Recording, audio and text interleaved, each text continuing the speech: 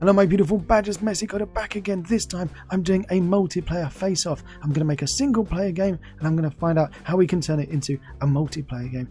Finding the easiest way to do so, either using Pun, Fishnet, Mirror, Reactor, Super Netcode and possibly even Unity's own new one, because let's just punish ourselves.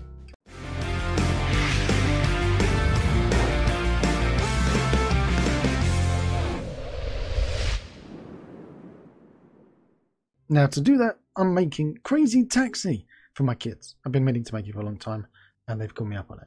Yes. So I could make a fancy grid system to detect how far you're going and where you are in the city. Instead, I just put 6 basic colliders on there and I put this material just so I can see where we are as we're testing.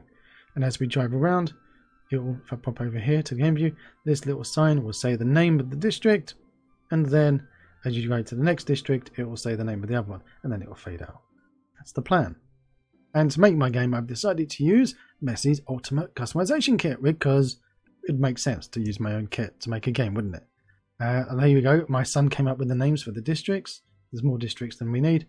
And also, we've got the different areas. So if I go here to, let's say, infrastructure, I've got a parking garage. I'm slowly but surely adding all the buildings in. It's going to take some time. One of the cool things about playing about with MUCK means I don't have to do much coding because I've made a load of helper scripts. I'm going to put some text inside this UI whenever we travel from one district to another. And here I've put a little canvas group. It's 1, and if I put here alpha 0, you see it disappears.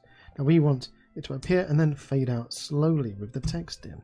So first things, I'm going to create a event. It's going to be a string event. So I've got a messy coder, MUCK events, create a string event, and I'm going to call this enter district, and I can actually then store a string on there every time the event happens. So to do that, we're going to click all of our districts and add an enter trigger script, and I'm going to click on the little plus and drag over my little script, my little string event, and then we're going to use invoke string event. I'm going to put in the name of it here. Now this is a bit where I should really automatically pull that from MUCK, but I'm being lazy and I'm not going to. So instead, I've just put them A, B, C, D, E, F, and I'm going to copy paste what names my son came up with for the different districts.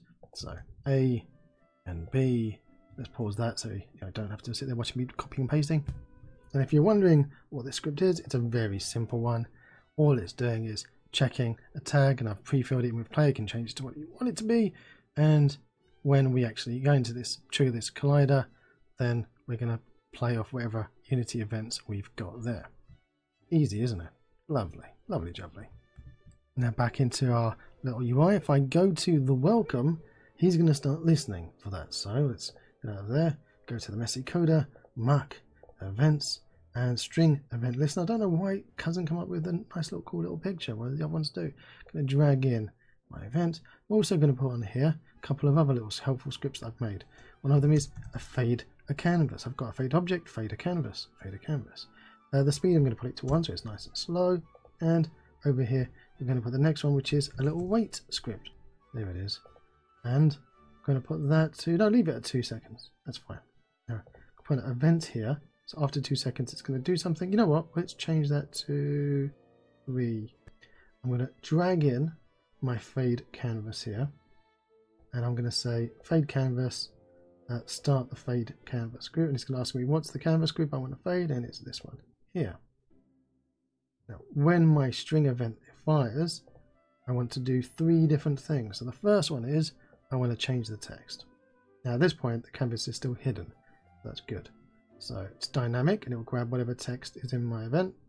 Next is that I want to set my canvas to 1 because I'm not fading it in, fading out. So canvas group alpha, set it to 1. The last is I want to fire off this wait and go to wait, and I'm going to start my timer. If you're wondering what these look like, they're very simple. Wait, all that is this, like, I'm stopping the coroutine because I am paranoid. We're going to start a new coroutine, go to the job, and we're going to just wait for the number of seconds that we've set up here, and then we're going to invoke our Unity event. And fade canvas, it's really simple. It's basically saying, are you less than 0? Then keep going until you're 0, and then fade it out. Really basic. Okay, and that's it. We're done. So we save it and pop inside? Yeah, let's. Here we go. We're in Helicopter Lane to begin with. Wonderful. It fades out, so that worked. We're driving around. We're going to cross over into Hitchford. Is it going to fade out?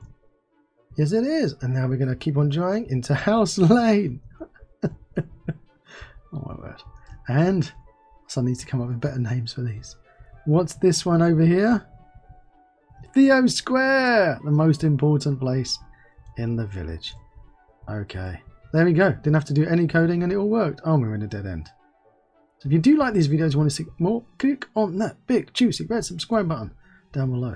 I'm going to be doing more MUCK videos because eventually somebody's going to want to buy it and play with it. We might even stick it on the asset store if we're lucky. If you do like it, click it. Till next time. Whee! If you want to see more of my crazy videos, click on the left side of your screen now, and down below there's that big juicy subscribe button, and right next to it is the magic bell that if you click it, it will tell you if I've got a new video coming out. Till next time.